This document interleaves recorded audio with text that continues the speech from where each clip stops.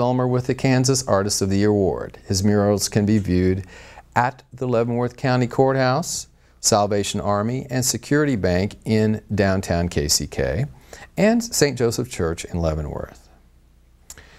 Don Wolf's 3 images of Croatia are taken from 29 years of photographing the country of Croatia. According to Wyandotte County historian Lauren Taylor, the Croatian population is the 3rd largest ethnic group in Kansas City, Kansas, after the Germans and the Irish.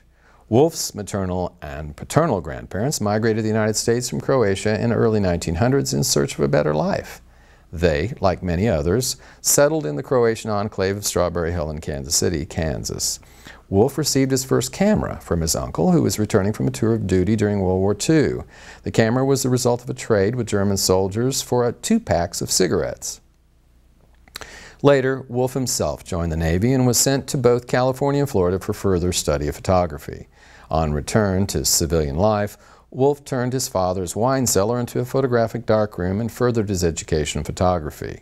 One of his first assignments was to photograph President Harry Truman's birthday party at the Hotel Muehlebach.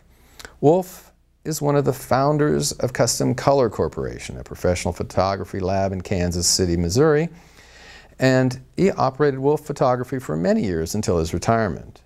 Having taught photography for 5 years, Wolf is now a partner at New Vision Photography in Kansas City, Kansas. 3 prominent oil paintings by area masters have been collected in the last 2 years, 2009-2010. These paintings can be seen in the Humanities Waterhole near to Richard Matson's Fireflies. On the south wall are paintings by Wilbur Niewald and Jim Leedy, and on the west wall is a large painting by Lisa Grossman. Niewald is a professor emeritus at the Kansas City Art Institute, where he serves as chair of painting and printmaking. His association with the Kansas City Art Institute spans 56 years.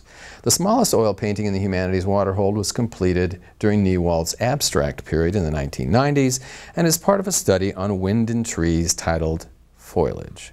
The Jim Leedy painting is untitled 1 through 10 from 1990. It's a heavily textured paint on paper. Leedy is one of the premier ceramic artists of his time, helping to forge the style of art in the 20th century. He is well known for his familiar totem-like ceramic sculptures, combined media paintings, oil portraiture, and commercial illustration. Leedy served as an instructor at the Art Institute for over 30 years and is one of the founders of the Crossroads Art District in Kansas City, Missouri, where he owns a prominent art gallery. Lisa Grossman, River Coming Dark from 2009, offers an aerial view of the Kansas River. The sun sits low on the horizon while the river's wide expanse cuts through the geometric swaths and crisscrossing lines of farmland. She is a Lawrence-based artist, receiving her BFA from the University of Kansas in 1999. Her homage to the Flint Hills series was exhibited in the Kansas governor's offices and statewide through 2006.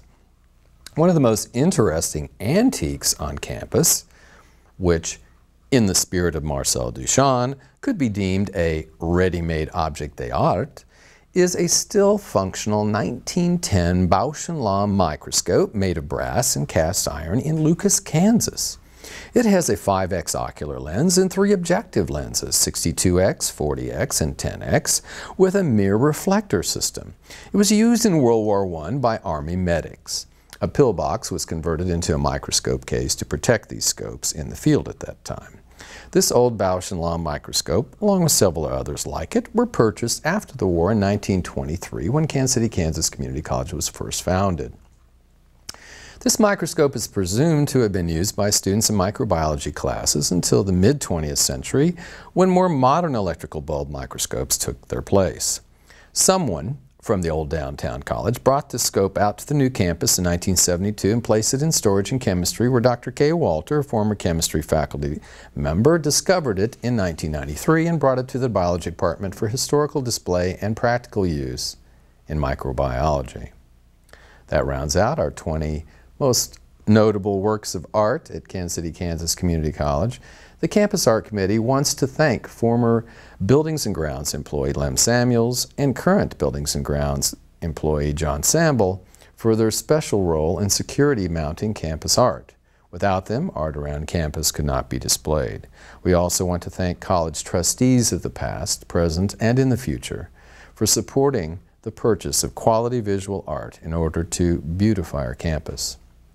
Beyond the general aesthetic value of the visual arts, we believe visual art to be educational, inspirational, and promoting of strength through diversity in our beloved teaching and learning community.